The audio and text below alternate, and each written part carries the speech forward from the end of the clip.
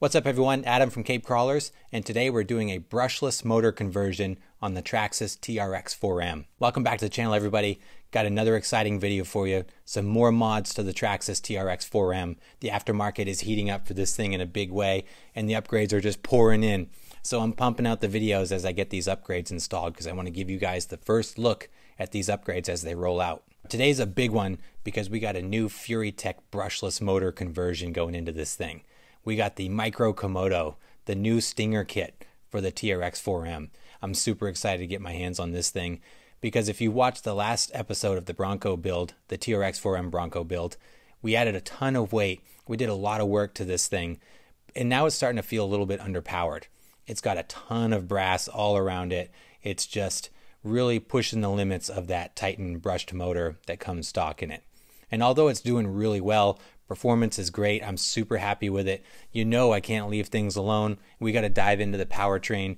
We got to up the ante, give it some more power, and just keep pushing the envelope with this thing. So with that, why don't we dive in, take a look at the motor and the parts, and then we'll get to installing it. Let's go check it out. Okay, let's take a look at our components here. I have not even opened this package yet, so we're going to do it together. I am super excited for this. A little nervous at the same time because the Bronco is doing excellent at the moment, and it's almost like don't mess with a good thing, but that's what we do here. We mess with everything. So let's check this out. Adapter for the Traxxas proprietary connection. I like that. Goes into that. Looks like JST plug. Very cool. So this is the. This looks like the Lizard Pro here. Yes, indeed. All right, so it comes with a brand new Lizard Pro with Bluetooth. We're familiar with those guys.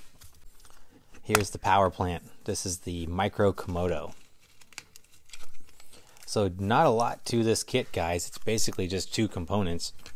Three, really, if you count the battery adapter.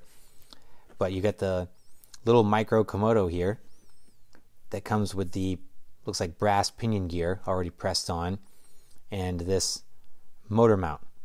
Now I gather we use the stock transmission plate and everything, and this just pops right in place of the Titan motor.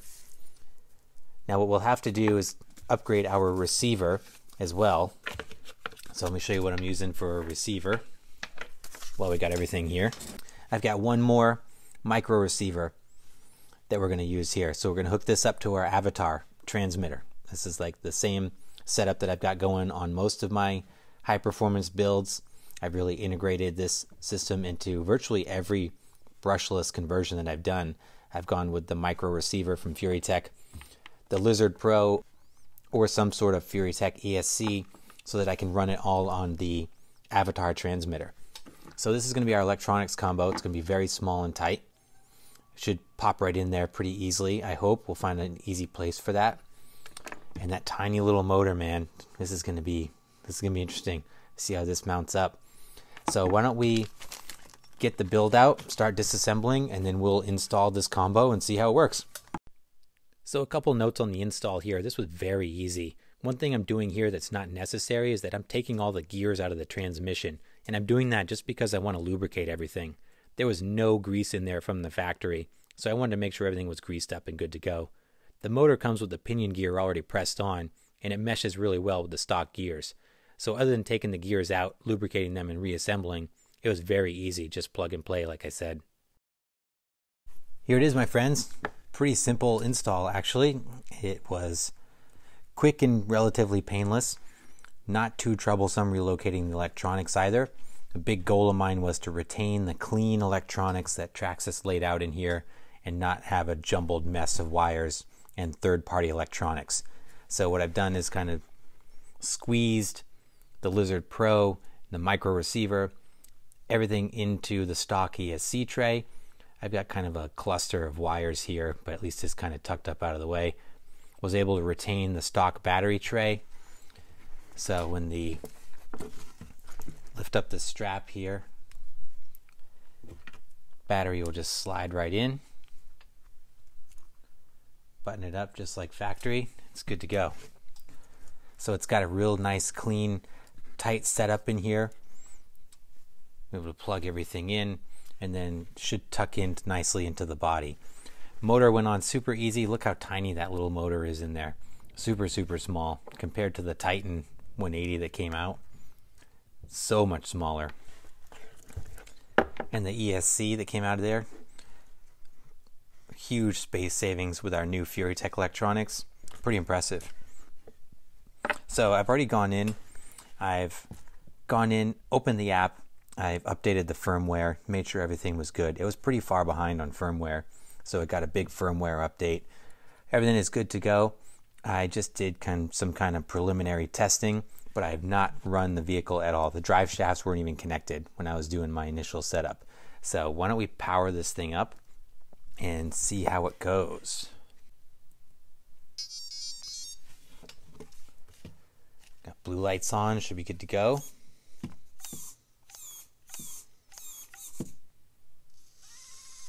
Well, here it is. Look at that. Wow, can't believe this thing is brushless powered already. This didn't take long, did it? Let's see this thing slow crawl.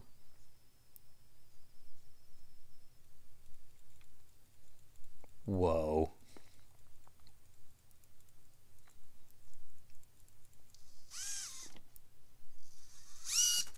Oh man, this is going to be so good.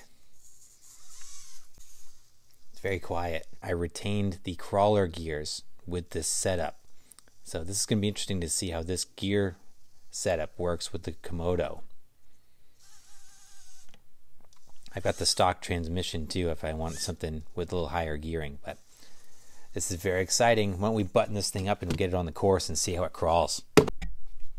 All right, first run with the Brushless TRX4M Bronco. Here we go.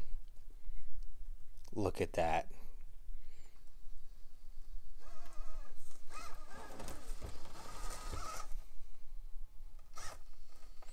It's peppy. It's got a punch of power. It hits hard off the bottom there.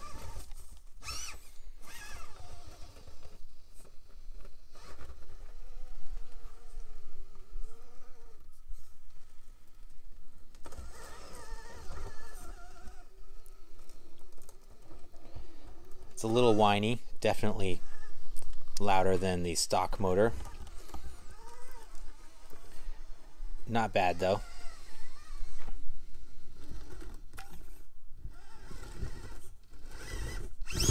Whoa, man, it's got the punch though.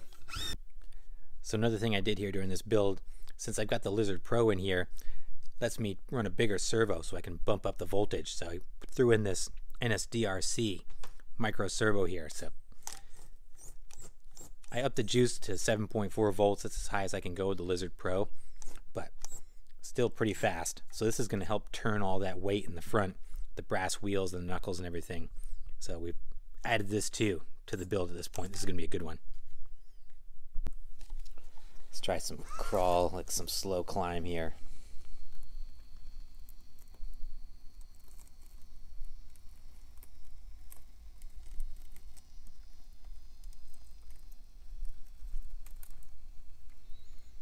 Oh man, this thing is next level right now.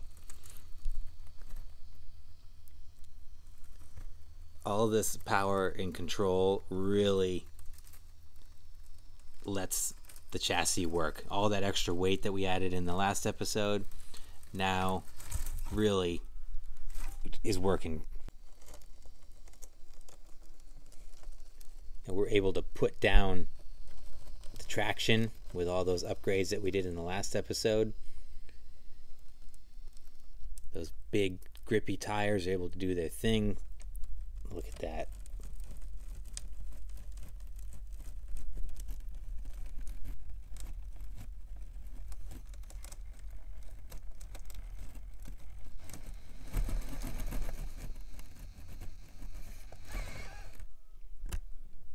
And if we want to throw down,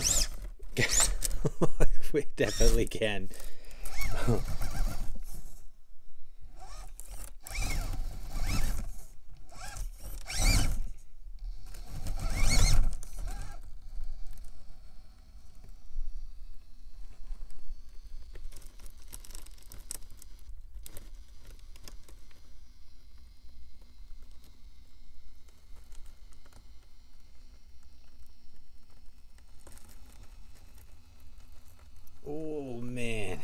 so controlled.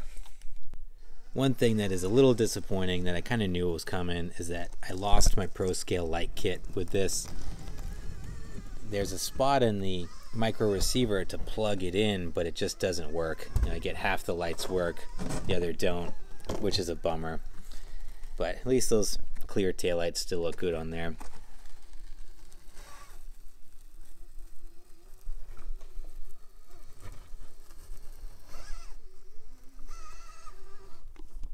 Now let's get into some climbs. Let's see what this thing translates to as far as climbing goes. We added so much weight in the last build episode. I'm really hoping that this motor combo really brings this thing to life. I think the stock brush motor was really struggling after all the weight we added. This should solve all our remaining issues.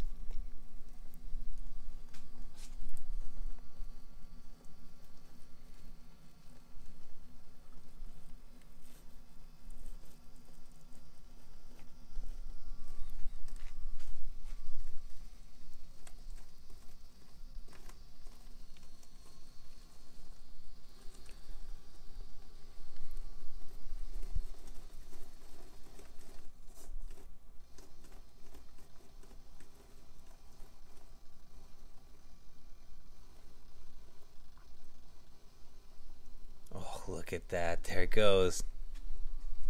See, before it would just understeer and push off the side there. See the Komodo in there going, oh, so good. Over on the escalator now.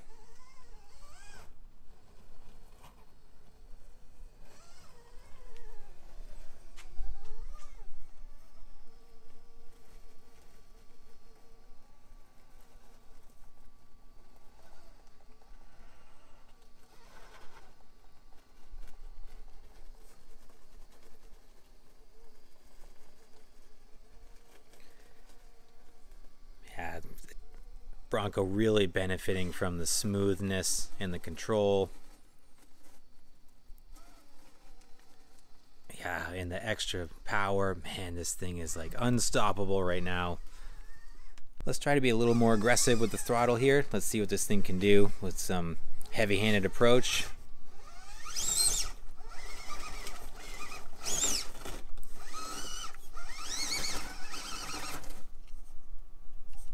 It almost bounces way up.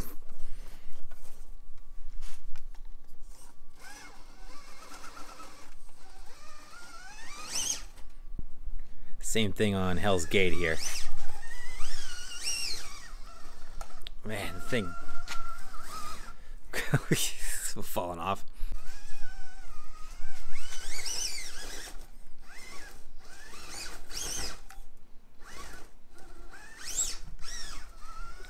It is super jumpy, very powerful.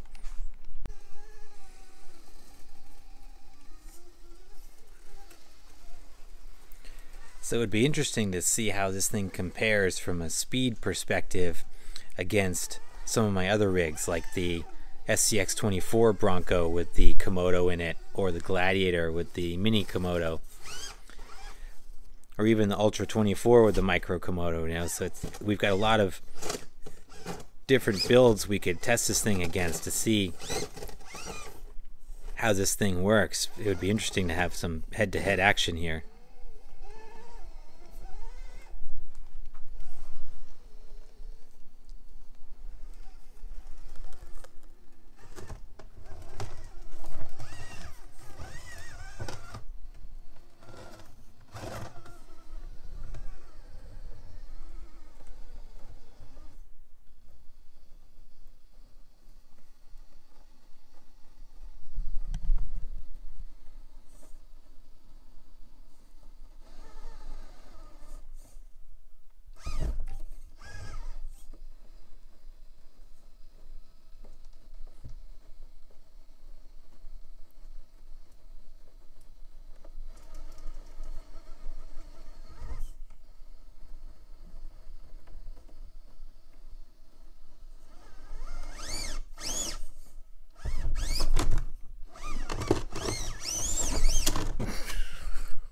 Final thoughts on the Stinger combo for the Traxxas TRX4M. I think this is a great kit. I was really reluctant to mess with the Bronco after the success that we had in the last video with the last bunch of mods that we did, but I'm glad I went ahead with the Stinger because it's a great combo. And with the added weight that we did in the last round of upgrades, it really benefited from the extra power. And these brushless systems are just so amazing. The ability to slow the thing down and slow crawl, just unbelievably slow, is just incredible. Even with the crawler gears on the Traxxas, which really slowed it down and really improved the crawling ability, it's just nowhere near the level of a brushless system. And it just really takes the capabilities to a whole nother ball game, really. So I'm really happy in that regard from a performance perspective. I was hesitant at first to leave the crawler gears in, but I think they work really well with the Stinger combo. I think it's got plenty of top speed that micro Komodo can really sing on the top end, and it's got more than enough speed for me with the low speed gears, and it's super smooth off of the bottom. So I'm really happy with the combo. I wish I had done metal transmission gears while I was in there. I don't even know if they make metal crawler gears at this point, really. So we'll see. I've kind of fortified the rest of the drivetrain with the metal diffs, the metal drive shafts, the metal pinion gear on the micro Komodo. So the last composite piece in the drive line is really those transmission gears. So we'll see what the longevity looks like on those. Aside from the power and the smoothness that you get from the micro Komodo, you also get the ability to run a bigger servo. We popped in the NSDRC servo in this thing, and I was able to up the voltage to 7.4 with the Lizard Pro. Still under the capabilities of what that NSDRC is capable of, but it really makes that thing very fast steering and turns all that weight in the front with no effort whatsoever. So that servo upgrade is a big plus as well that you really get to capitalize on when you go to this combo with the Lizard Pro. I was really happy with the installation and the fit and finish. I feel like you do not have to modify the chassis or hardly anything really. It really was just plug and play. Just yank the Titan motor out, plug in the micro Komodo, and then relocate your electronics, which there's plenty of room for when you pull the Traxxas ESC out. So I think from an ease of installation point, this was probably the easiest brushless conversion that I've ever done. Some of the drawbacks, it is pricey because you do have to scrap your Traxxas electronics completely, not like the V1 electronics and the Axial that you can piggyback onto with the Lizard Pro. You have to scrap everything and get a new transmitter, a new receiver. So that is a bit of an added cost, a substantial added cost rather, on top of the $100 or so for the Stinger combo. So it is a big investment in performance. I was thankful though, once you do pull out the Traxxas ESC, you've got a lot of room in that tray in the back, and I was able to put in the Lizard Pro with Bluetooth and the Furitek micro receiver to hook up to my avatar. I was able to tuck them in there real nice and tight and retain that super clean look that Traxxas gave us from the factory. Another minor drawback, more of a gripe from my end, is that you do sacrifice the Pro Scale light kit. That is one thing that I really liked about the TRX4M, was that light kit, but it just doesn't retain that functionality. I tried messing with the plug and I could get the headlights to turn on, but not reliably. So I was willing to give that up, and I knew that was probably going to happen, but it is a bit of a bummer. So I'm hoping that I can get some aftermarket lights to retain some of that functionality of the light kit in the future. But all in all, super happy with the kit. Really glad I got it. Love the performance, and I'm really happy with how it turned out. But let me know your thoughts down below. What do you think of the system and what you think of the Bronco so far? I always want to hear from you guys. As always, I appreciate you guys. Thanks so much for watching. Please like and subscribe if you haven't done so, and I'll see you in the next video.